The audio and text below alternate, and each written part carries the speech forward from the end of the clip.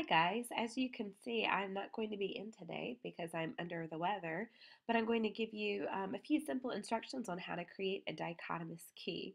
Most of you are experts at solving a dichotomous key, but it's a little more complicated to create a dichotomous key. Now, my red and green classes are going to choose 5 Jelly Bellies to create a dichotomous key for, and my AC blue, white, and purple classes are going to choose 10 Jelly Bellies.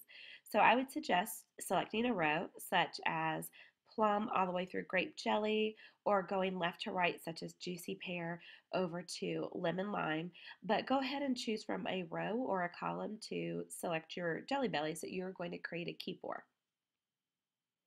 Okay, before we actually start the process of creating the dichotomous key, let me remind you that you have a few good samples in your binder if you want to pull them out. Some classes worked on sorting fish. I believe all the classes looked at the Norns.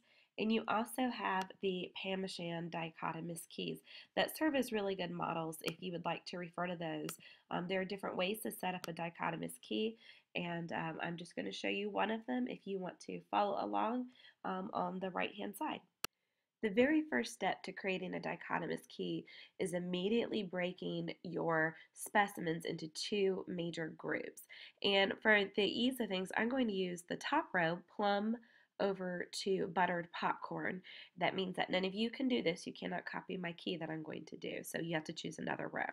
Okay, so when I look at those, I can immediately say that the two main characteristics I see are spotted versus solid. There are other ways you can do this, such as multicolored versus one color. I've even had some students break it into groups, such as warm colors versus cool colors. Okay, so for my key, I'm going to go ahead and use solid colors versus spotted colors. So remember, a dichotomous key breaks everything into an either or two major groups. So for the first one, I will say if the bean is spotted, go to step 2. Oops. Okay, the other option or alternative is if the bean is solid,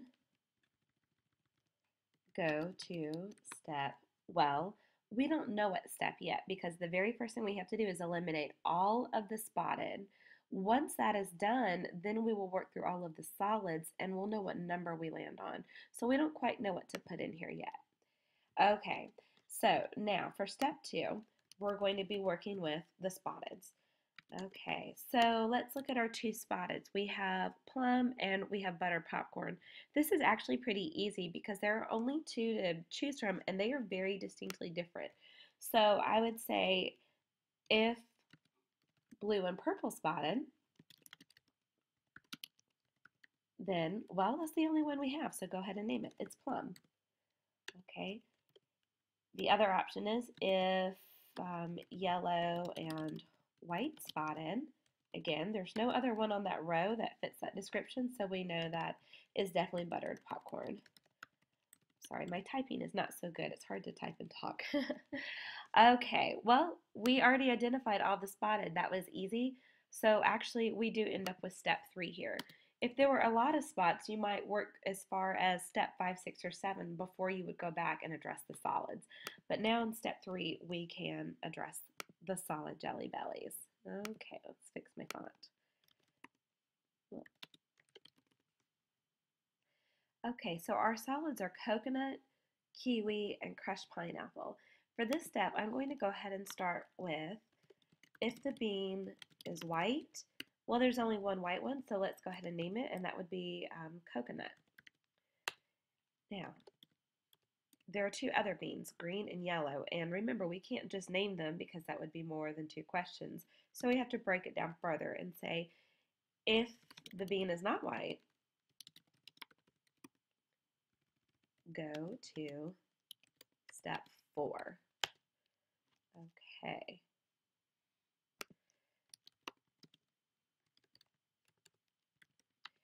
All right. Now in this case, we can just go ahead and name them. And we have if the bean is green, we know it's kiwi. And if the bean is yellow, we know that it is crushed pineapple.